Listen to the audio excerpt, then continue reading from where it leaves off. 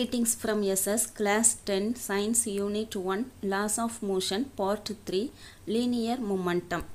In the lesson la உங்களுக்கு learning objectives are understand the concepts of force and motion, explain inertia and its types, state 3 laws of Newton, apply Newtonian concept of force and motion, define force, momentum and impulse, distinguish between mass and weight, analyze weightlessness and the principle of conservation of momentum, explain the law of gravitation and its application, understand the variations in G due to height and depth, solve numerical problems related to force and motion. இதெல்லாம் உங்களுக்கு learning அப்ஜெக்டிவ்ஸாக கொடுத்துருக்காங்க. இதில் நம்ம இன்றைக்கி மொமெண்டம்னா என்னன்னு சொல்லி பார்க்க போகிறோம்.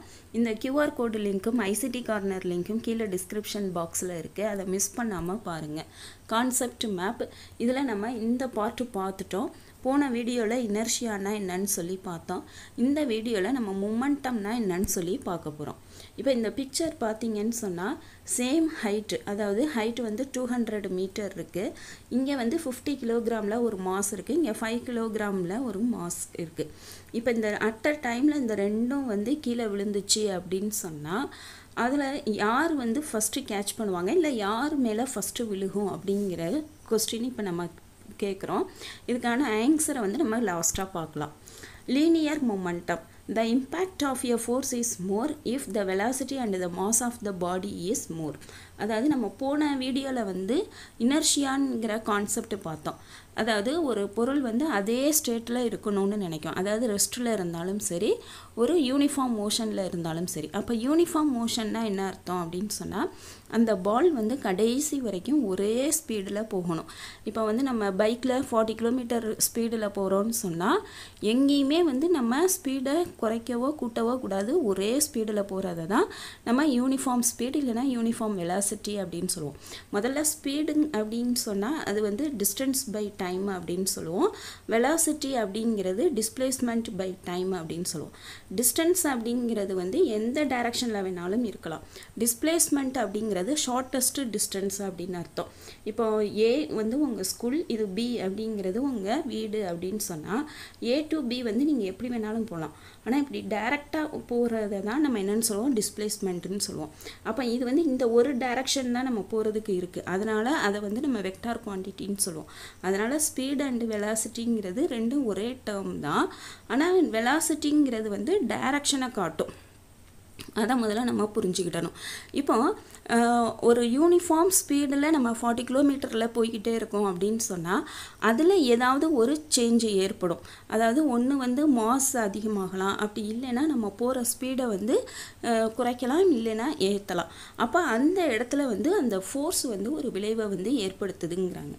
To quantify the impact of force exactly, a new physical quantity known as linear momentum. அப்படி அந்த ஃபோர்ஸ் இருக்கு இல்லையா, அந்த ஃபோர்ஸை வந்து நம்ம குவான்டிஃபை பண்ணுறதுக்கு யூஸ் பண்ணக்கூடிய ஒரு டேர்ம் தான் லீனியர் மொமெண்டம் அப்படிங்கிறாங்க. அதாவது ஸ்ட்ரெயிட் லைனில் போகிறது அப்படிங்கிறாங்க. அப்போ லீனியர் மொமெண்டத்துக்கு நம்ம டெஃபினேஷன் கொடுக்கணும் அப்படின்னு சொன்னால் அந்த linear momentum measures the impact of force on a பாடி. அந்த பொருளில் அதோட ஃபோர்ஸ் வந்து எந்த அளவுக்கு இருக்குன்னு சொல்கிறது லீனியர் மொமெண்டம்ங்கிறதுனால அவங்க மேத்தமெட்டிக்கல் பேஸில் தான் இதை வந்து டிஃபைன் பண்ணுறாங்க. அப்போ அந்த product of mass and velocity of a moving body gives the magnitude of linear momentum. இதுதான் definition.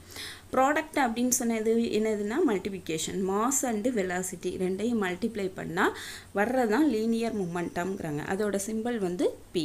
It acts in the direction of the velocity of the object. அப்போ வெலாசிட்டி எந்த டைரக்ஷனில் இருக்கோ அந்த டைரக்ஷனில் தான் மொமெண்டமும் இருக்கும்.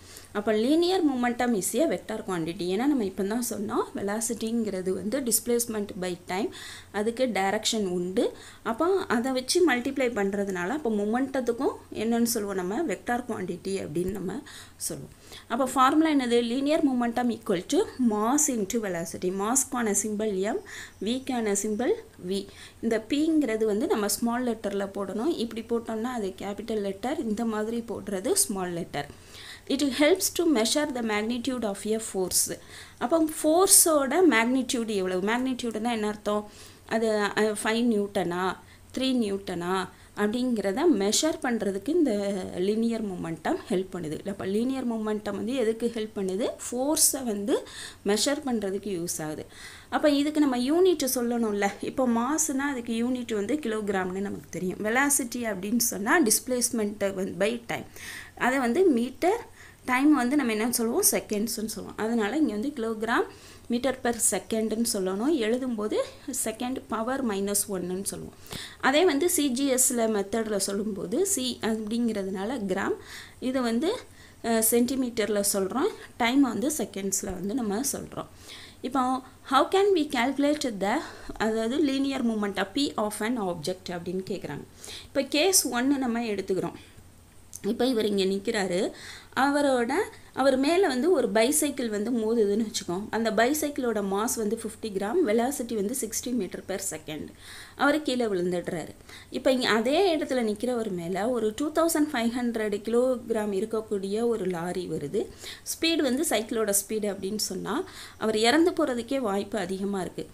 அப்போது நம்ம ஃபார்முலா என்ன பார்த்துருக்கோம்? m/v தானே பார்த்துருக்கோம். அப்போ இந்த இடத்துல வந்து வெலாசிட்டி வந்து கான்ஸ்டண்ட்டாக இருக்குது. அப்போ வெலாசிட்டி வந்து கான்ஸ்டண்ட்டாக இருக்கும்போது மாஸில் வந்து வேரி ஆகுது. அப்போது அந்த ஃபோர்ஸ் அப்படி இல்லைன்னா அந்த மொமெண்டம்ங்கிறது, அதாவது இம்பேக்ட் ஆஃப் ஃபோர்ஸ் வந்து யாரை டிபெண்ட் பண்ணி இருக்குது? மாஸை டிபெண்ட் பண்ணி இருக்குது. அப்படின்னு நம்ம மாஸ் இன்க்ரீஸ் ஆனால் மொமெண்டம் வந்து இன்க்ரீஸ் ஆகும் அப்படின்னு சொல்கிறோம். சரி, இப்போ ஒரு ட்ரக்கு வந்து மோதுது. அதே மாதிரி ஒரு புல்லட்டு, அதாவது ஒரு துப்பாக்கியை வச்சு ஷூட் பண்ணும்போது அது ஒரு சின்ன இதுதான். ஆனால் அதுவும் அவர் மேலே போனேன்னா அவங்க இறந்து போய்ட்றாங்க. ஏன் அப்படின்னு சொன்னால் மாஸ் குறைவாக இருக்குது, வெலாசிட்டி வந்து அதிகமாக இருக்குது. அப்போ மொமெண்டம்ங்கிறது இம்பேக்ட் ஆஃப் ஃபோர்ஸ், அதை மெஷர் பண்ணுறதுக்கு யூஸ் ஆகுது. அது வந்து எதை depend பண்ணியிருக்கும்? Mass and வெலாசிட்டியை depend பண்ணியிருக்கும். Mass increase ஆணுச்சுன்னு சொன்னால் வெலாசிட்டி குறையும், வெலாசிட்டி இன்க்ரீஸ் ஆணுச்சுன்னு சொன்னால் மாஸ் வந்து குறையும். இது பேசிக்கான விஷயங்கள். இப்போ நம்ம ஃபஸ்ட்டு கொஸ்டின் கேட்டோம் இல்லையா? இப்போ இந்த ரெண்டு இதில் வந்து யார் ஃபஸ்ட்டு கீழே விழுவாங்க அப்படின்னு சொல்லி நம்ம பார்த்தோம்.